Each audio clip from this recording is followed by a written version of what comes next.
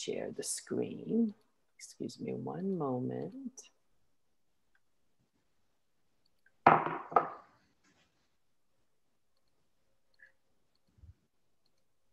Let's see if this works. Okay, can everyone see this? Yeah. Okay, great. So I am going to go on mute. Let's see if this is going to work. Let me start with this. Please give me a thumbs up if you can hear it while I'm on mute. It's probably quiet at the beginning.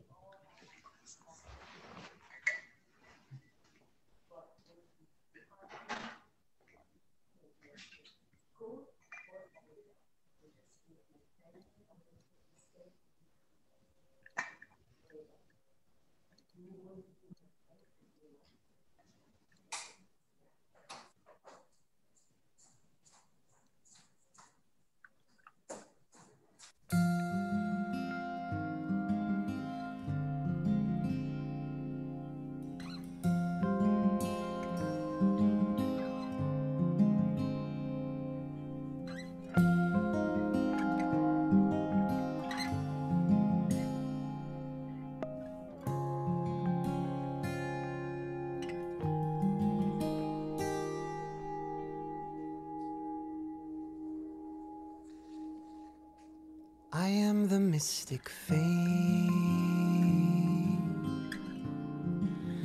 I am the mystic fame,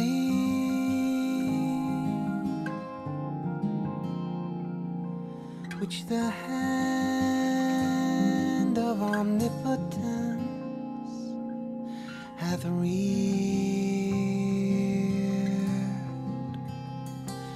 I am the lamp which the finger of God hath lit within its niche, and caused to shine with deathless splendor.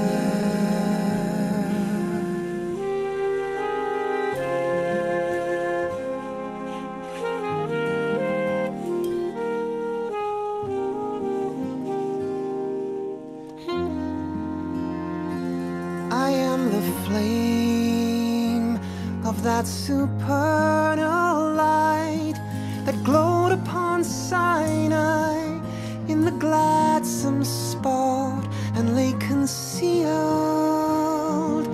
in the midst of the burning bush.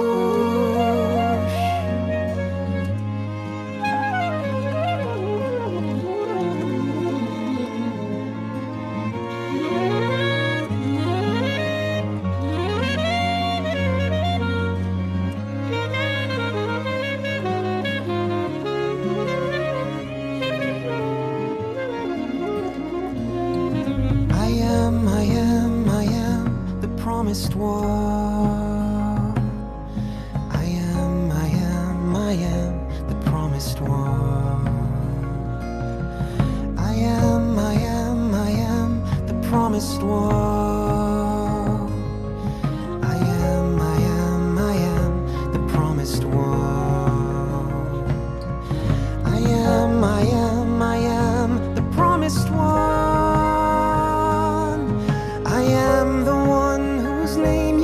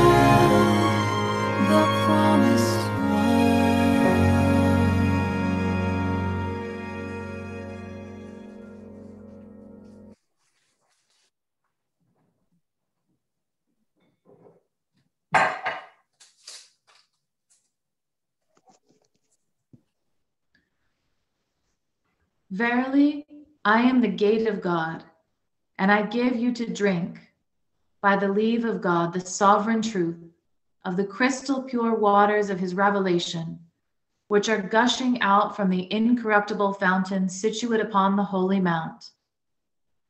And those who earnestly strive after God, let them then strive to attain this gate. Verily, God is potent over all things. Out of utter nothingness, O great and omnipotent Master, thou hast, through the celestial potency of thy might, brought me forth and raised me up to proclaim this revelation. I have made none other but thee my trust. I have clung to no will but thy will. Thou art, in truth, the all-sufficing, and behind thee standeth the true God, he who overshadoweth all things. Indeed, sufficient unto me is God, the exalted, the powerful, the sustainer. The bow.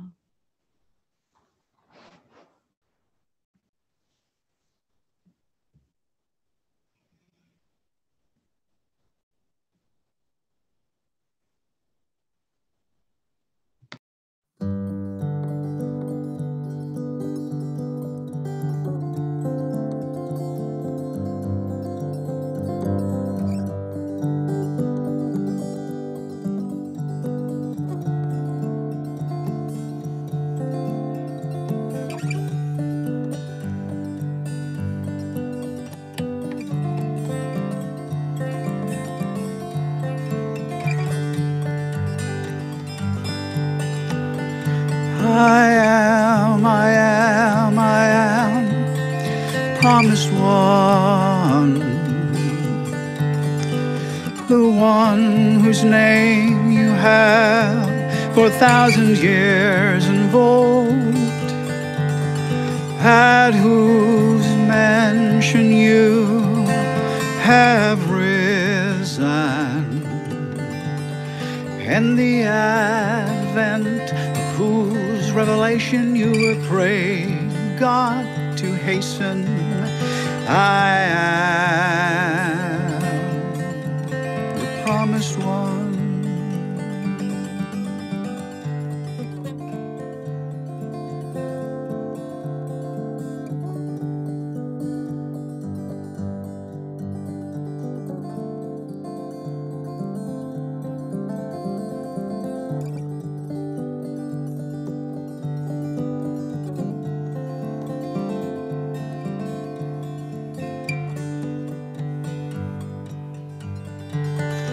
I am the promised one, the one whose name you have for 1,000 years invoked, at whose mention you have risen. In this advent you prayed God to hasten. I am the promised one. I am the promised one.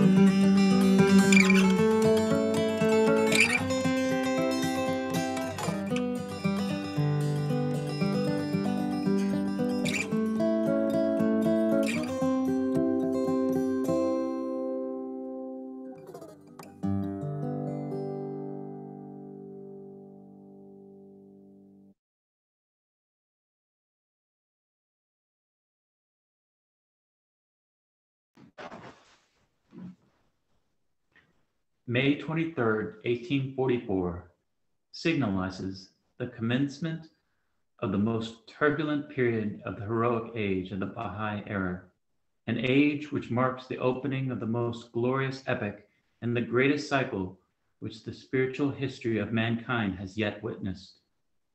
No more than a span of 9 short years marks the duration of this most spectacular, this most tragic, this most eventful period of the first Baha'i century.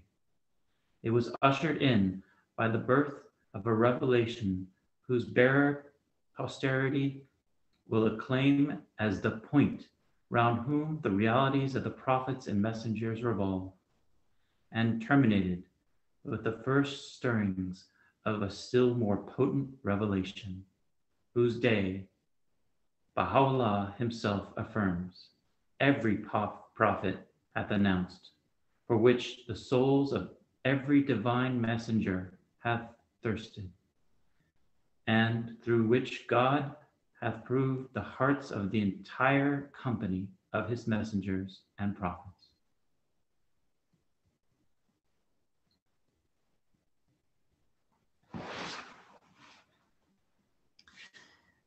The opening scene of the initial act of this great drama was laid in the upper chamber of a modest residence of the son of a mercer in Shiraz, in an obscure corner of that city. The time was the hour before sunset on the 22nd day of May, 1844. The participants were the Bab, a 25-year-old siyyid of pure and holy lineage, and the young Mulla Husayn, the first to believe in him. Their meeting immediately before that interview seemed to be purely fortuitous. The interview itself was protracted till the hour of dawn. The host remained closeted alone with his guest, nor was the sleeping city remotely aware of the import of the conversation they held with each other. No record has passed to posterity of that unique night, save the fragmentary but highly illuminating account that fell from the lips of Mulla Husayn.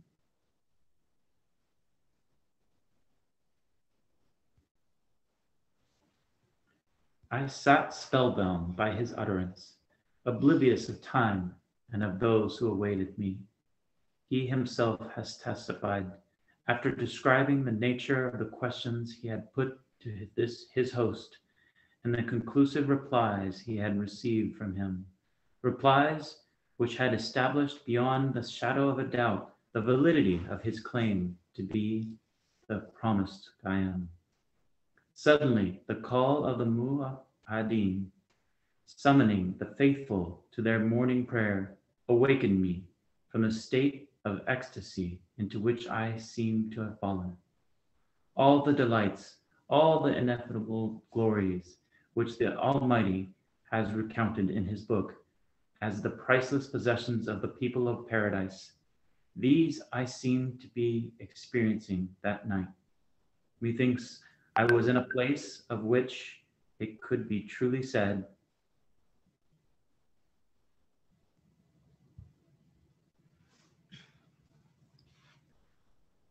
therein no toil shall reach us, and therein no weariness shall touch us. No vain discourse shall they hear therein, nor any falsehood, but only the cry, peace, peace. Their cry therein shall be, glory to thee, O God, and their salutation therein, peace, and the close of their cry, praise be to God, Lord of all creatures. Sleep had departed from me that night.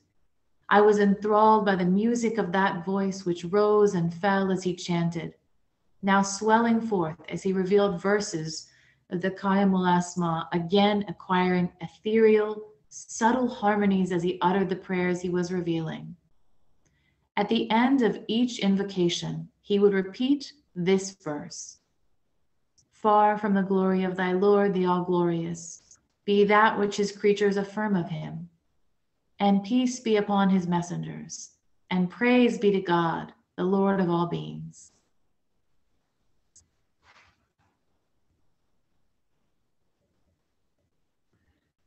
this revelation, Mulla Husayn has further testified, so suddenly and impetuously thrust upon me, came as a thunderbolt which, for a time, seemed to have been numbed my faculties.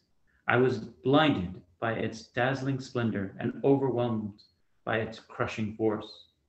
Excitement, joy, awe, and wonder stirred the depths of my soul. Predominant among these emotions was a sense of gladness and strength which seemed to have transfigured me. How feeble and impotent, how dejected and timid I had felt previously. Then I could neither write nor walk. So tremulous were my hands and feet. Now, however, the knowledge of his revelation had galvanized my being.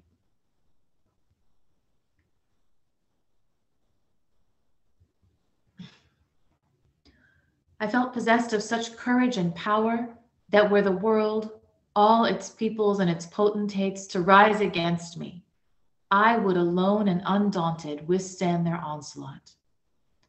The universe seemed but a handful of dust in my grasp. I seemed to be the voice of Gabriel personified, calling unto all mankind, awake, for lo, the morning light has broken. Arise, for his cause is made manifest. The portal of his grace is open wide. Enter therein, O peoples of the world.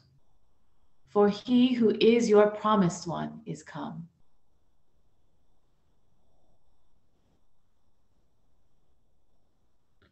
A more significant light, however, is shed on this episode, marking the declaration of the mission of the Bab by the perusal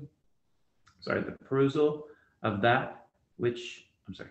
that first, greatest, and mightiest of all books in the Baha'i dispensation, the celebrated commentary of the Surah of Joseph, the first chapter of which, we are assured, proceeded in its entirety in the course of that night of nights from the pen of its divine revealer.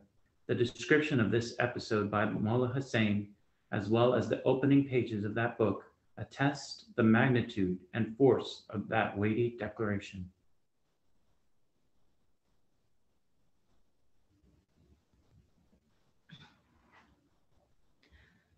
Acclaimed to be no less than the mouthpiece of God himself, promised by the prophets of bygone ages, the assertion that he was at the same time the herald of one immeasurably greater than himself, the summons which he trumpeted forth to the kings and princes of the earth, the dire warnings directed to the chief magistrate of the realm, Muhammad Shah, the counsel imparted to Haji Mirza Abbasi to fear God, and the peremptory command to abdicate his authority as Grand Vizier of the Shah and submit to the one who is the inheritor of the earth and all that is therein. The challenge issued to the rulers of the world proclaiming the self-sufficiency of his cause.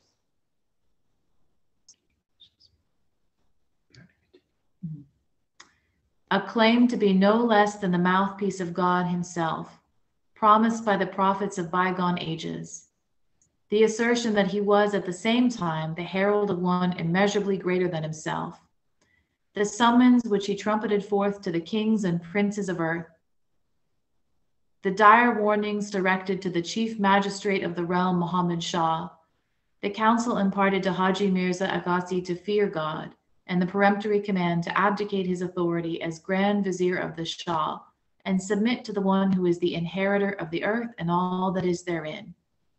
The challenge issued to the rulers of the world proclaiming the self-sufficiency of his cause.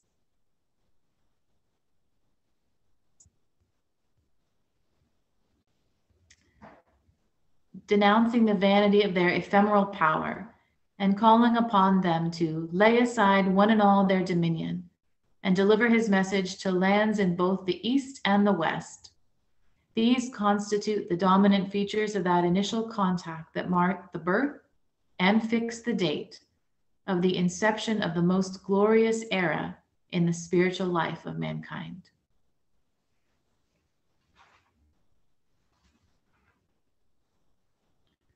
With this historic declaration, the dawn of an age that signalizes the consummation of all ages had broken.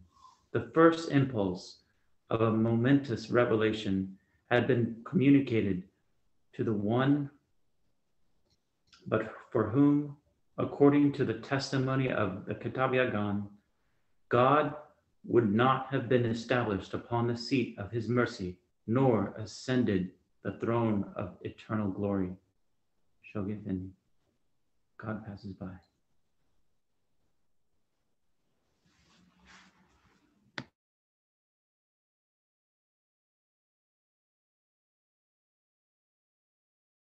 السلام الذي ظهر من نفسك الأعلى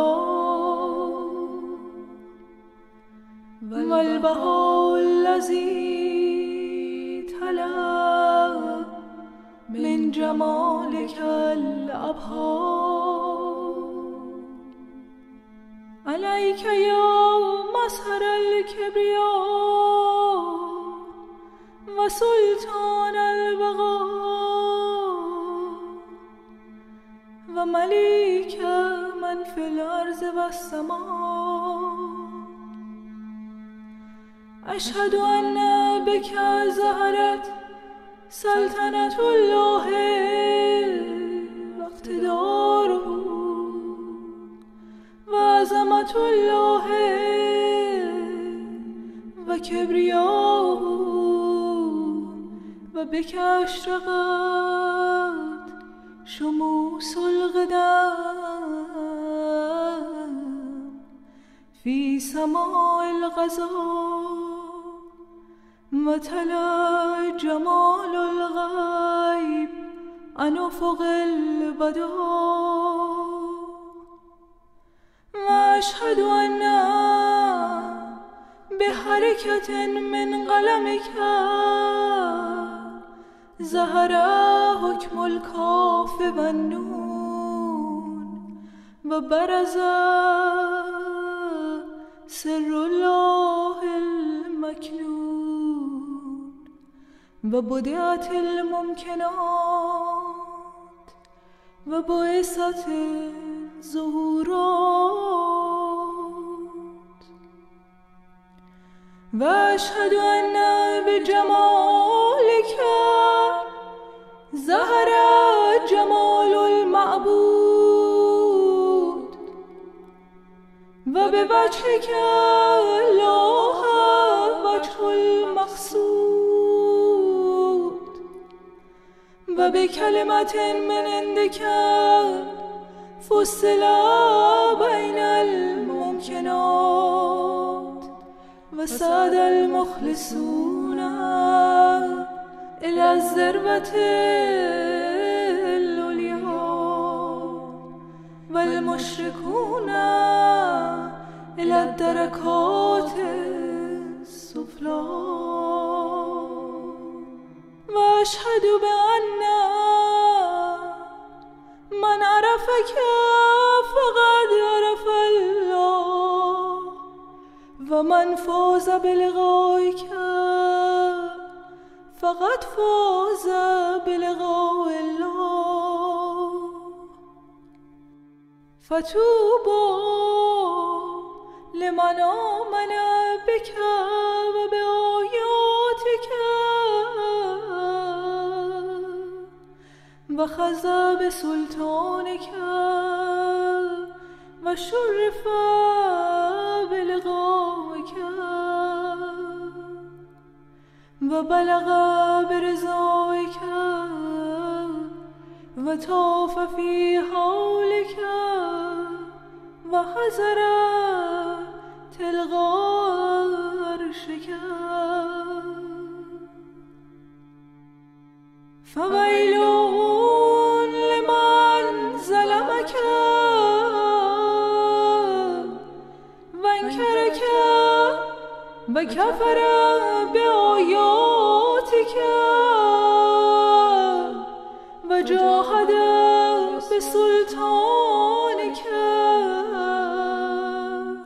وحارب بنفسك واستكبر لدى وجهك وجادل ببرهانك وفر من حكومتك واقتدارك وكان من المشركين في ألواح القدس من إصبع الأمر مكتوبا یا الهی و محبوبی فارسل الی عن یمین رحمتک و عنایتک نفحات قدس الطافک لتجذبنی عن نفسی و عن الدنیا الی شطر قربک و لقائک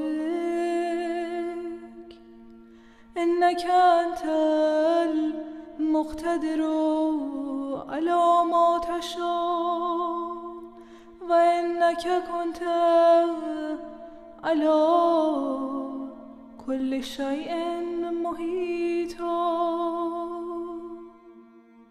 عليك يا جمال الله ثناء الله وذكره وبهاء الله ونوره أشهد بأن ما رأت عين الإبداع مظلوما شبهك كنت في أيامك في غمرات البلايا مرة كنت تحت السلاسل والأغلال ومرة كنت تحت سيوف الأعداء ومع كل ذلك أمرت الناس بما أمرت من لدن عليم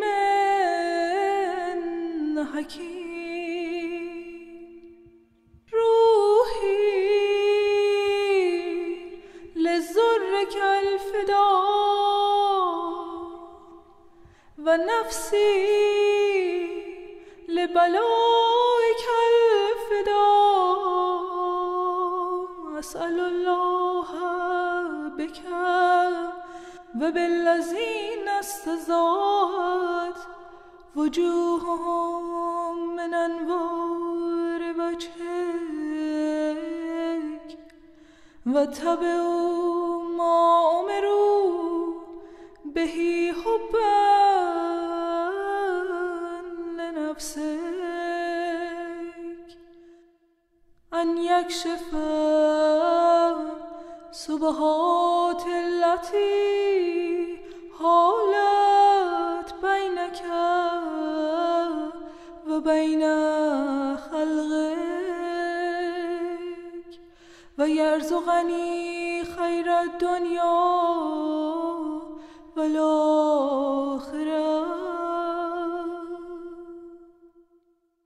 إنك أنت المقتدر المتعالي العزيز الغفور الرحيم صل اللهم يا إلهي على السدرة وأوراقها وأغصانها وأفنانها وأصولها وفروعها بدوام أسمائك الحسنى وصفاتك العليا ثم احفظها من شر المعتدين وجنود الظالمين إنك أنت المقتدر القدير صل اللهم يا إلهي على عبادك الفائزين وإمائك الفائزات إنك أنت الكريم ذو الفضل العظيم لا إله إلا أنت الغفور الكريم.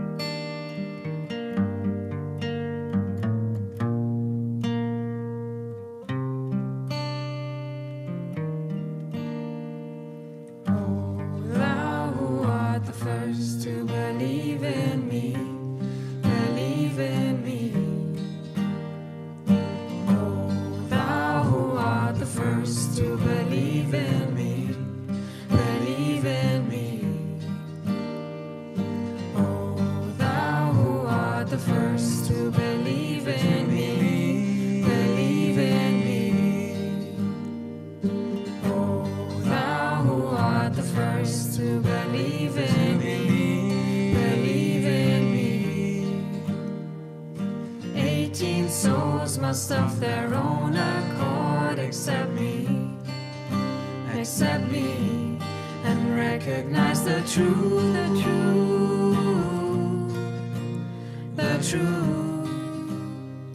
of my revelation. 18 souls must of their own accord accept me, and recognize the truth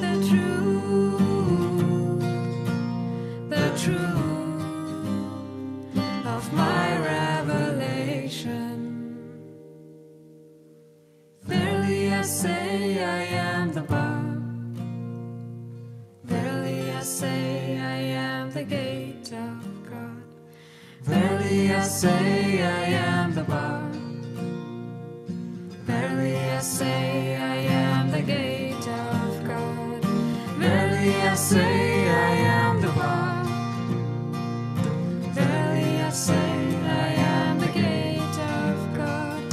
Verily I say I am the Bab. Verily I say I am the gate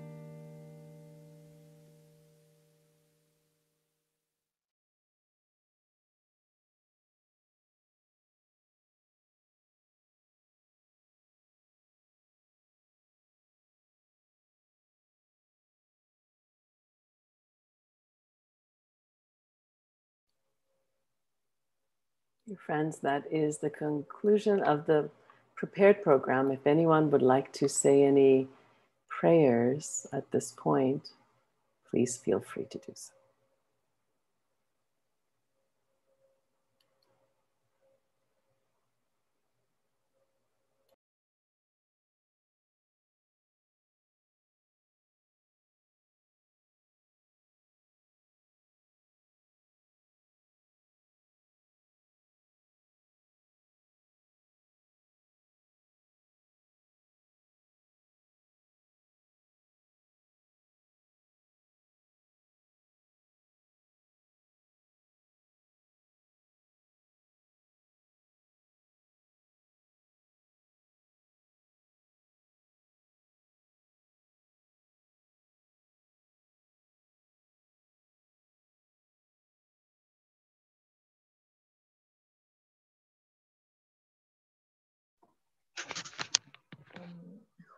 May I have a...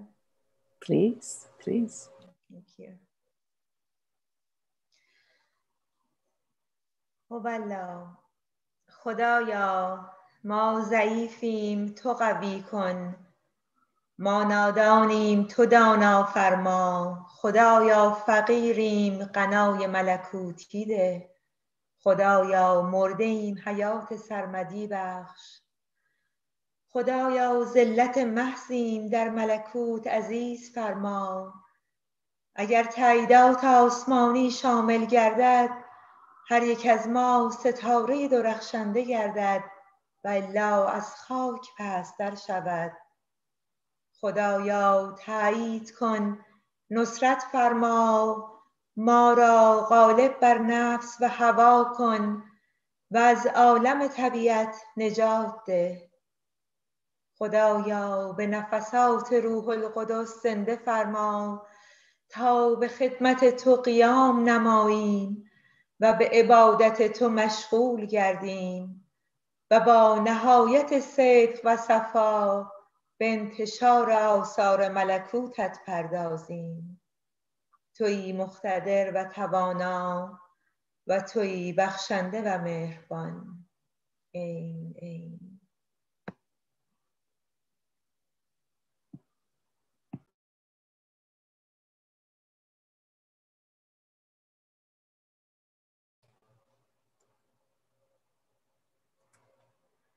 Thank you, dear friends. Happy Declaration of the Bab. Happy birthday to Abdul Baha. Thank you for being here tonight. Please feel free to unmute and be with friends, or if you feel your heart is full and you need to leave and meditate or have some cake and coffee, that's okay too. Much love to you all.